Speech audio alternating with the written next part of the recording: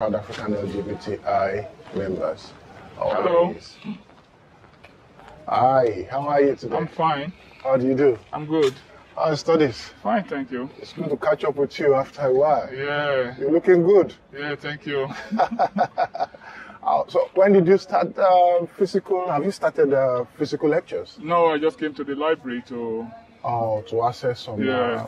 Oh, that's really good. Yeah. Anyway, hope we have not intruded on your studies. No, it's okay. You have few have minutes for us to chat? Yeah, of course. All right then. Well, let's walk up and see where we can sit down. Sit down, okay. Yeah. Are you keeping well? Yes, I'm fine. Oh, it's good to see you, man. It's good to see you too. Yeah. All right. Let's do it.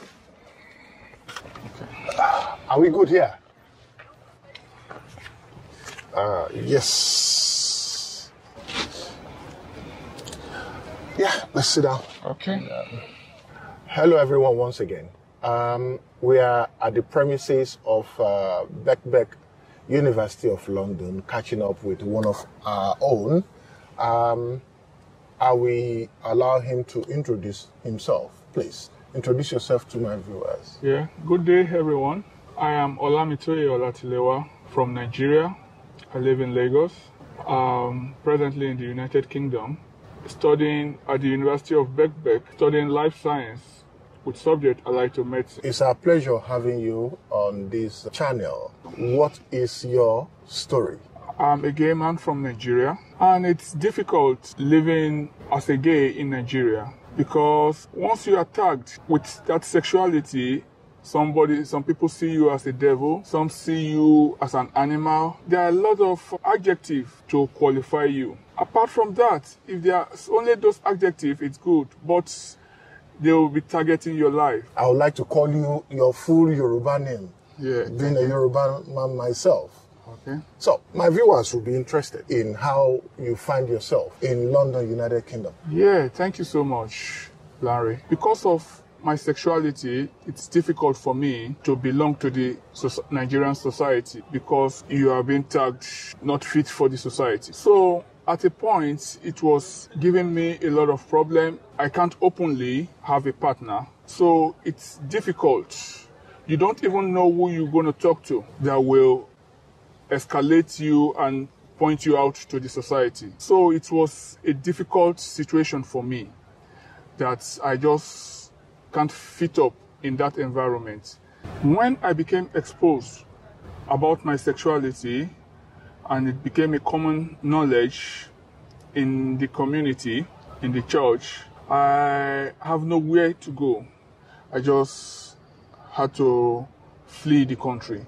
Initially, I was trying to hide my sexuality from anyone, but at a point, it was difficult to hide who I am, and it gradually becomes in a public knowledge.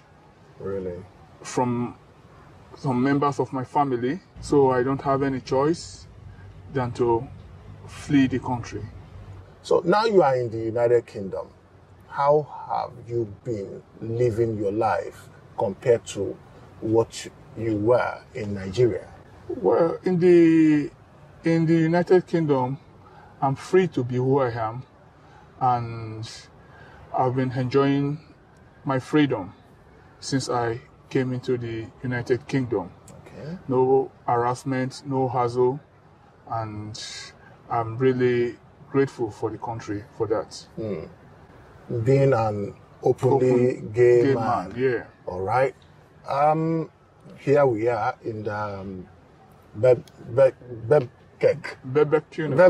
we call it. It's so tongue twisted. Yeah. Birkbeck University of London. Viewers all over the world might be interested in finding out to go in. How did you find yourself in this campus? In Out and Proud, they used to organize seminars regularly. I've attended some seminars on HIV awareness, prostate cancer, and so there was this seminar about education from the Compass project. Okay, I remember that. So I attended, and we were told that we could actually go into education. Right. So I connected the contact person, and she gave me the guidelines that I should apply. Right. Initially, I thought, because the fee is so high, I thought I couldn't be able to afford it. Yeah. But at the end of the day, I applied, and here I am. The Compass project gave me a scholarship. Oh, congratulations. Thank you so much. Happy for you. Yeah. So here I am now, going on with the study. Great.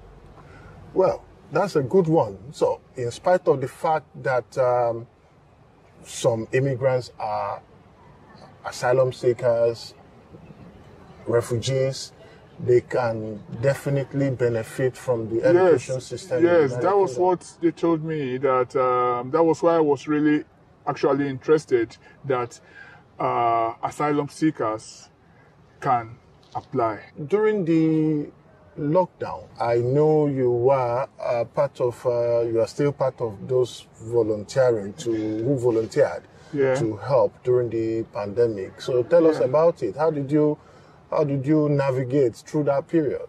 It was difficult, but being passionate about volunteering, so that was why I just had to come out and try to help and deliver food stuff to vulnerable members. Oh, that's really good. And I really appreciate Out and Proud for giving me that platform. In the school, we were not allowed a face-to-face contact, so we had to go on online studies. Okay. So most of the time. Wow, thank you. Thank you so much. Welcome. Thank you. Okay. Thank you very much. Are you keeping well? Yeah. And you are staying safe as well? Yeah. Well. Stay at home now. You know, if you don't have anything to do outside, just stay at home. Oh, okay. Please be safe. Thank you. All right. What's your message for the Out and Proud?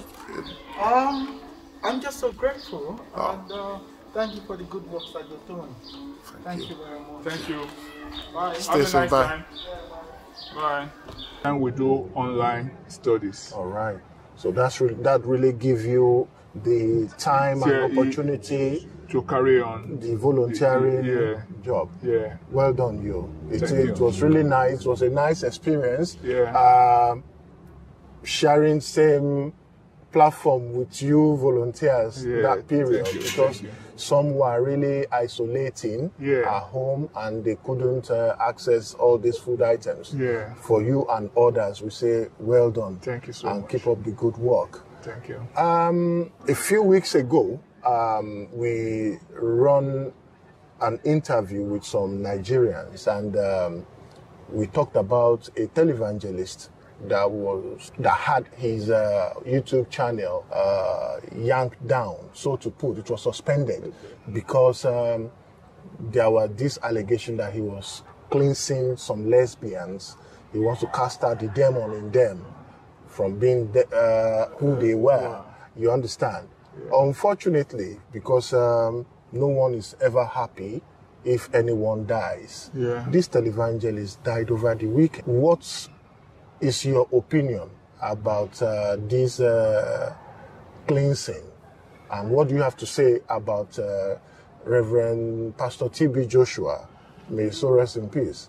Well, what I see in this is that most of those things are stage managed. Okay. And sexuality is sexuality. You can't say you want to cleanse somebody or change somebody's sexuality. I don't think it's possible. So if he comes and say he wants to change somebody's sexuality by laying hands or by praying, I think they are all false and they are being stage managed. So I really don't believe in what they are doing. Even in the United Kingdom, the government is looking at the conversion therapy that they're doing, which is similar to what you said is fake and stage managed cleansing they're doing in Africa. It kills you psychologically. because it's like you are left-handed and they are forcing you to use your right hand. You have problems along the line. No matter how you learn it, you still fall back to your natural left hand. Myself, I've tried and I fought for years trying to suppress my sexuality, trying to change. I've prayed, I've fasted, I've met with pastors to pray, but I just found out that I couldn't. Because you are who you are. I'm who I am. Why would somebody come and tell me today that they're going to do it for me, that you just lay hands on me and I'll change from who I am? It's not possible. So all those people saying they are doing it, I don't believe them. And even this pastor in question, I don't believe he can do that. And I'm so sorry, in Africa today, people still believe such things. And the same pastor is dead, and some of his followers still believe that he's not dead. They say he died of cancer, and the followers said, no, he can't die of cancer because the pastor cures cancer. So you see, why would they not believe anything? I don't understand the African mentality. The society is still backward. Yeah. Well, thank you very much, Olatilewa, for sharing that part with us. Thank you so much. The kind of struggle you went through way back, trying to change yourself from who you are. And because God has created you to be who you are who you are. So it's impossible for anybody to lay hands on anybody to change their sexuality. Yeah. The conversion therapy here, they are just subjecting people to psychological pain, psychological trauma, you know, and hopefully the government of the United Kingdom is looking at it. We do hope they will get to the root of it and save everyone all these hassles. Yes. Anyway. I believe so. Before I let you go, Olatilewa, I can see you are putting on a We Exist t-shirt. I can see no African liberation without LGBTI liberation. What does We Exist mean to you? Well, thank you so much, Larry. We Exist mean to me that I can be a Nigerian and be gay. I can be black and be gay. I can be a student and be gay. This is real me, my true me. Okay. You can see even in our university, we have the rainbow flag. Oh, yeah? Here. Oh, celebrating the Pride Month. Yeah. That's really good. So, I'm not afraid of anything. I'm not afraid of anybody. I'm a member of the Birkbeck University LGBTI community. Oh, that's good. Yeah. Well done, you. Thank you. Thank you very much for coming on to our program. Thank you so much. We do hope, we wish you the very best in your studies. Thank you. It's an opportunity for us to know that you can better yourself, no matter who you are in the United Kingdom.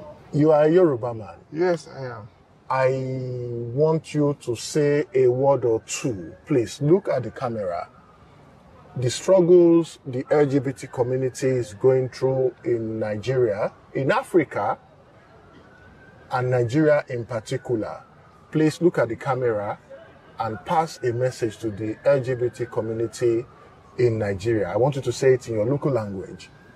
Olatilewa, the camera is yours. Yeah. Ẹ ṣé gan